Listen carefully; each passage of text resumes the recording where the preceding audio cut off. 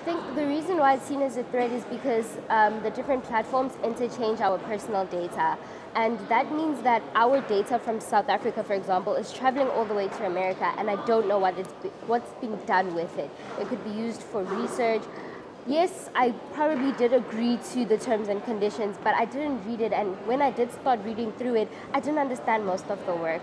So that's the danger about it, that my personal data is being traveled, is being sent to other companies that I don't even know about.